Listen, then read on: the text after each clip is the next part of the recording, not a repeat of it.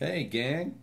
So it's been a while. We haven't chatted for ages, but I don't have a whole lot of time. So I just want to touch base on this Battle Century 21 from Tactics and Strategy, the Polish game company.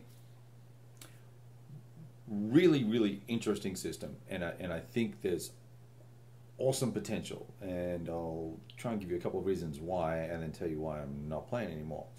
Uh, the first thing that I like about it is when you set up your scenario, you're given, for instance, a British battalion of forces to choose from. So you've got your challengers, you've got various types of units, and you've got mobile artillery and mechanized infantry, and you've got perhaps another formation. They'll have might be some SAS, there might be some paratroopers and engineers and helos and all sorts of stuff.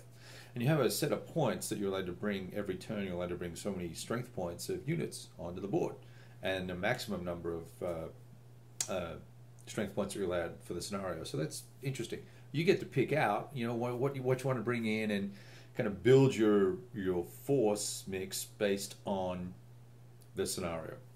So I was playing this Basra scenario where the British are coming in to the English forces are coming in to take on the Iraqis, and so we had, I think basically a full battalion of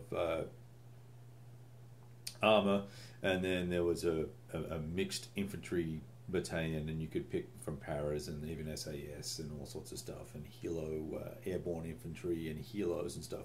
So what I did was you're allowed to bring 60 strength points in a turn, and so I broke it up into chunks of 60, and I cherry picked. I brought the HQ and a squadron of tanks and these guys and the mechanized guys, and then put them into chunks, and you bring those on each turn.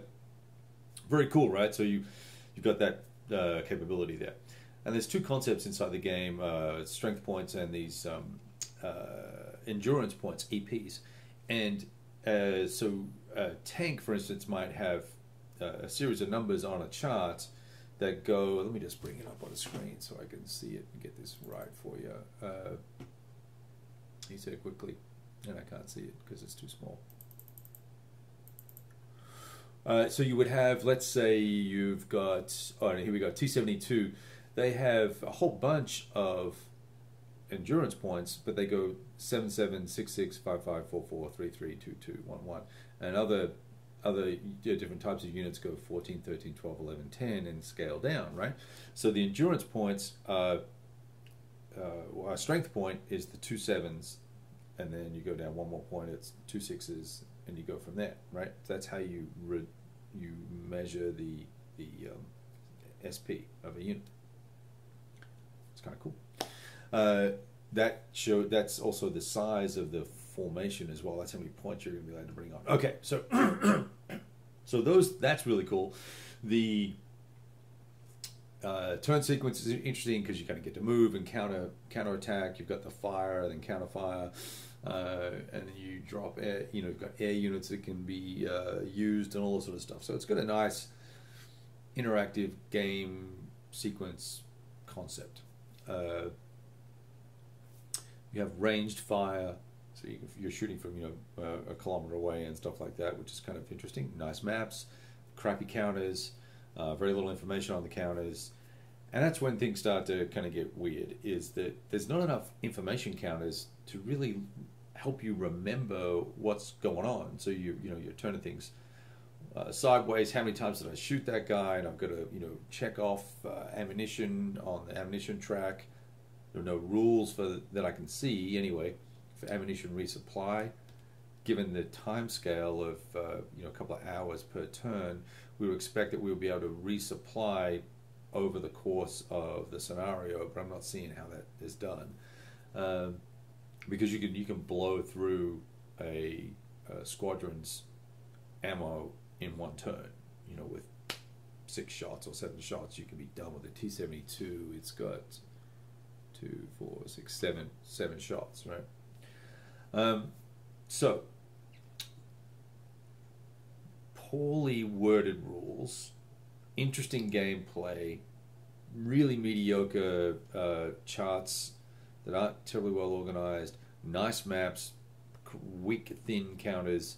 I'd almost want to, not buy 2 copies of the game, but if you put 2 copies of the counters together, they'd be thick enough.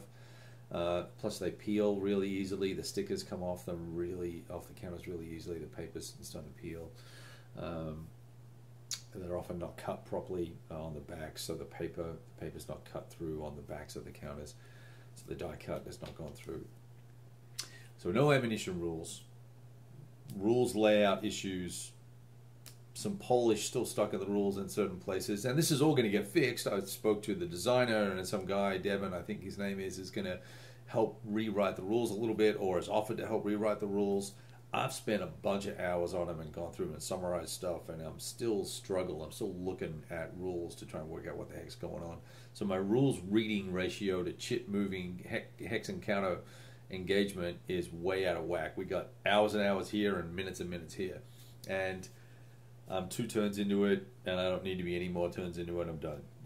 So when the new rules come out, or if new rules come out that are cleaned up and all the bits and pieces that need to be in there are in there, I'll absolutely want to have a look at it, because I think it's an interesting look at modern combat.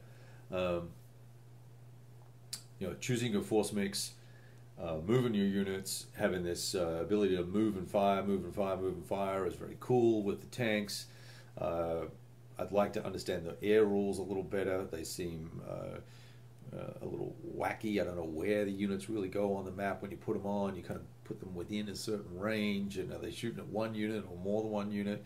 There's all sorts of little bits and pieces that I'm spending lots and lots of time looking things up for. And the designer has been incredibly responsive, so I really appreciate all that. And everything's good as a company. There's just massive language barriers, and the rules are weak. Now, my understanding is that the World War II rules and other game system rules are very strong, and that's fabulous. I don't need any more World War II games, and I'm not interested in other Napoleonic systems or Musco and Pike or anything like that. I'm at quota for all that stuff. Really looking at cool, innovative, new, fresh designs for modern combat, because there really aren't any. I don't know what's going on out there on the big old worldwide web for game design, but come on, guys. Let's make some modern games. Let's deal with modern topics. It'd be really nice to see some new systems being created. All right, I got to go before my phone rings, and love you guys. Take it easy. Did I just say I love you guys? I don't love you guys. Screw you guys. Have a great day. Later.